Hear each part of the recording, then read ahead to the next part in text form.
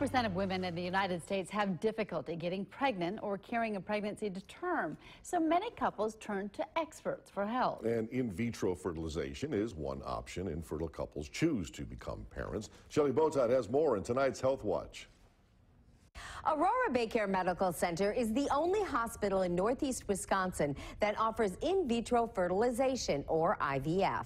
And they have successfully helped hundreds of infertile couples start the families they've dreamed of. And I just loved my mom being home with all of us, you know, the kids. So I always wanted that. I always wanted to be home and take care of my kids. But that almost didn't happen for Brittney Lytvyniuk.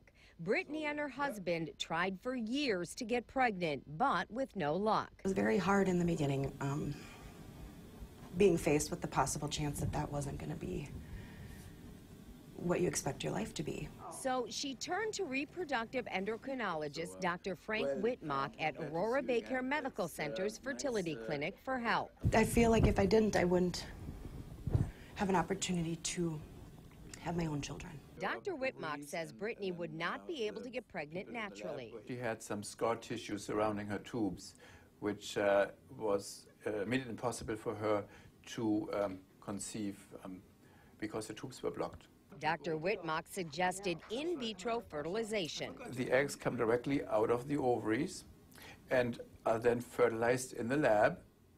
And the fertilized eggs, which we call embryos at that time, are put into the uterus. So they never have to travel through the fallopian tubes. The procedure can help couples who have fertility problems become parents. Sometimes it's a good option for patients where the husband has a very poor sperm quality, a very low sperm count. After 2 cycles, Brittney was pregnant. Everybody has that one thing that they want so badly, and when it happens, you're still just in complete awe of it. And that's where I'm still at.